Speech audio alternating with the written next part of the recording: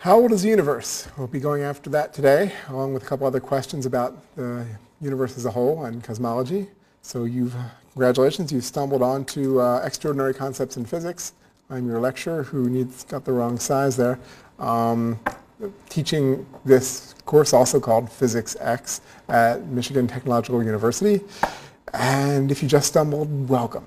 Keep watching these lectures and other lectures. Hopefully we will scratch your cosmological itches today and with other lectures. First we'll go to something that we've discussed in other lectures, Hubble's constant.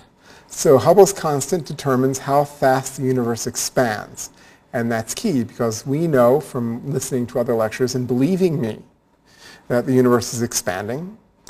And so one way to estimate the age of the universe is to just run that expansion movie backwards. And then everything comes together every place. And you can determine the age of the universe from that, although it's not that accurate, it turns out, because it's hard to do. But let's go to the next.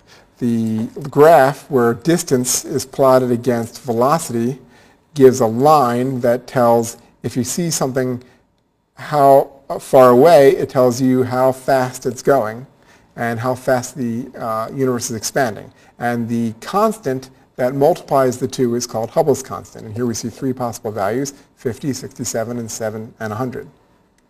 Let's go back.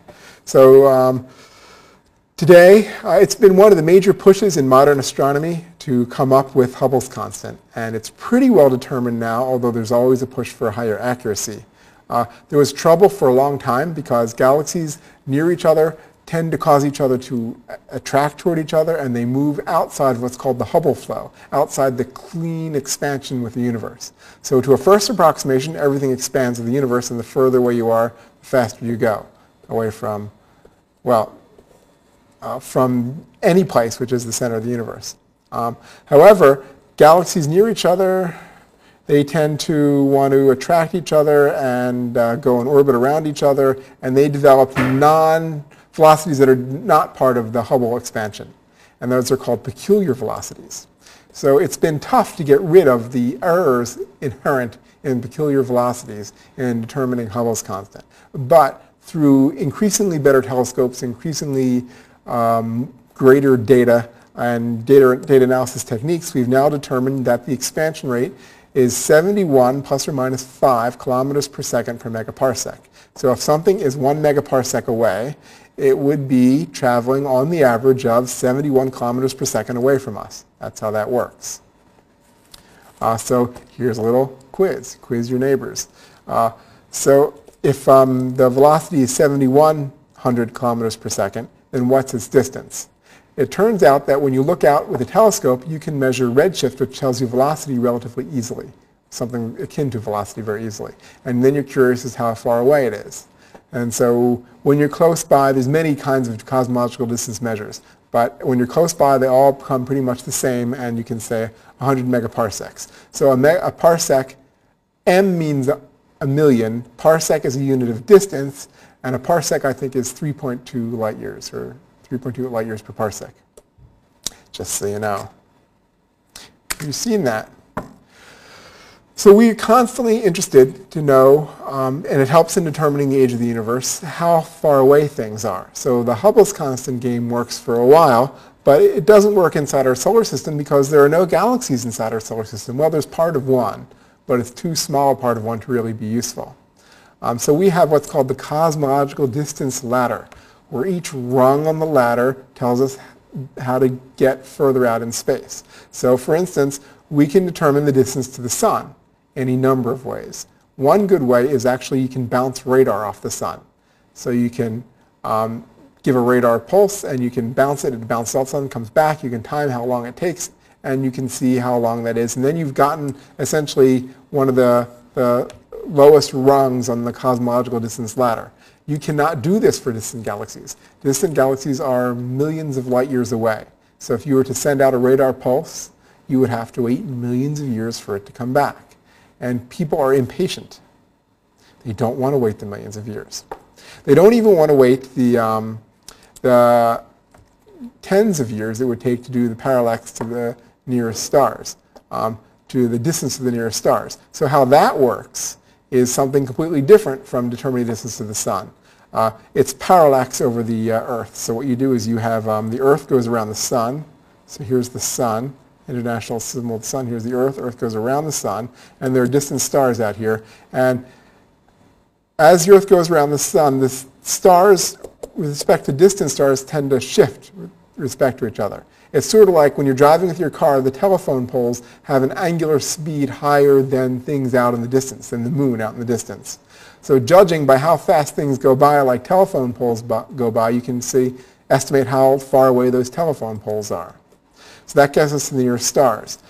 Star clusters, there's a different way. And then out to galaxies, the nearest galaxies, you have to look at a certain kind of variable star called a Cepheid variable star, which varies in a very precise way. And the longer it takes to vary, the intrinsically brighter it is. But even though if it appears to be dim, yet its period is very long, it might be supposed to be very bright, then it's strange. Then it has to be far away in order to appear so dim. So Cepheid variables give us another rung on the distance ladder. You see a picture of a Cepheid variable changing. Here it's not very bright. Here it's a little bit brighter. Here it's yet brighter again. And this is in the outskirts of one of the galaxies used to calibrate Hubble's constant, which is M100, a spiral galaxy that's not so far away. So Cepheid variables work for the nearest galaxies. Supernovae, then we see places where there are both Cepheid variables and supernovas. And then we can calibrate how bright supernovas are. And some supernovas is thought to be of relatively the same brightness. And then we can calibrate redshifts out into the distant universe. And that tells us how far away things are. So this shows you a star cluster. Well, actually you can't see it varying. Some of these stars actually change their brightness. And if you go to the Astronomy Picture of the Day APOD of October 12, 2004, among others, you will see a video where you'll see these stars change their brightness in a time-lapse sequence. And as they do, you can tell, because these stars change their brightness, you can tell how intrinsically bright they are. You can note just by looking at them how apparently bright they are. And once you have intrinsic brightness and apparent brightness, the only way you can get those two is to move things away and make something like the sun that's intrinsically bright apparently dim by moving it far away. And by knowing how far away you've moved it, well, you can get a certain brightness. Okay, so here's another one. This is the same galaxy taken with two pictures. So this is a Where's Waldo kind of question. If you can look at these, please try to find out which star here has gone supernovae.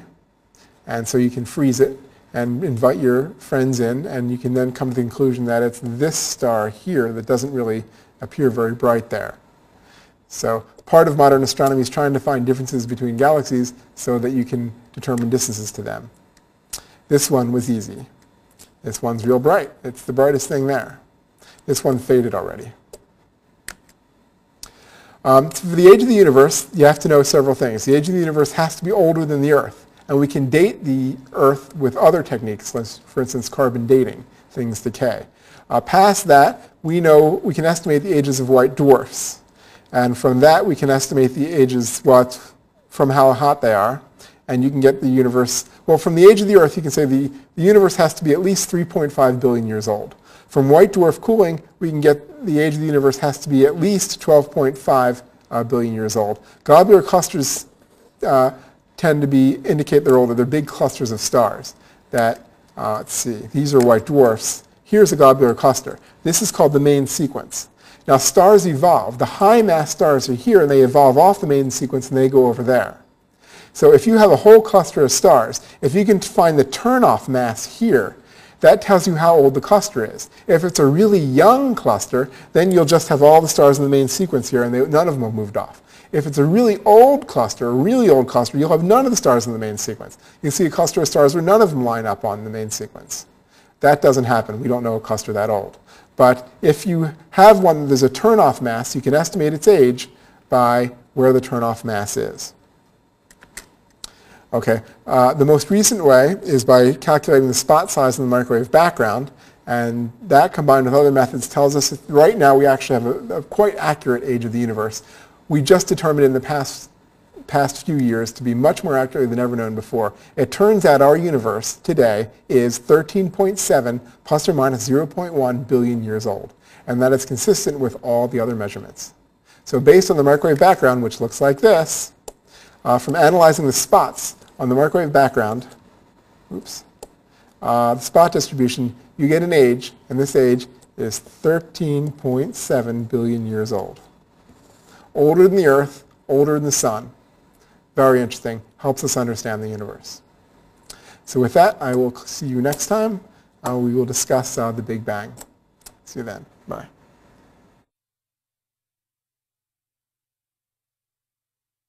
On to extraordinary concepts in physics. I'm your lecturer who got the wrong size there. Teaching this course, also called Physics X, at Michigan Technological University. And if you just stumbled, welcome.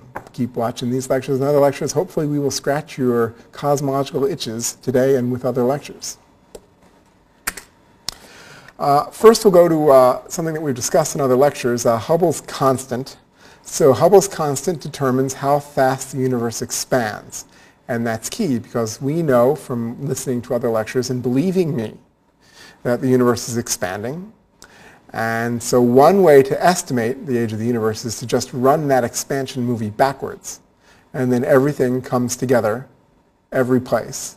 And you can determine the age of the universe from that, although it's not that accurate, it turns out, because it's hard to do. But let's go to the next.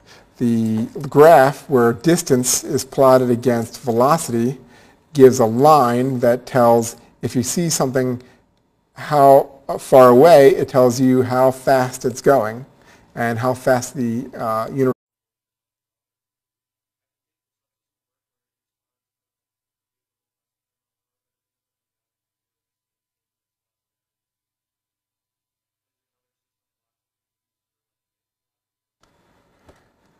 How old is the universe? We'll be going after that today, along with a couple other questions about the universe as a whole and cosmology. So congratulations, you've stumbled on versus expanding. And the constant that multiplies the two is called Hubble's constant. And here we see three possible values, 50, 67, and 7, and 100. Let's go back. So today, it's been one of the major pushes in modern astronomy to come up with Hubble's constant. And it's pretty well determined now, although there's always a push for higher accuracy.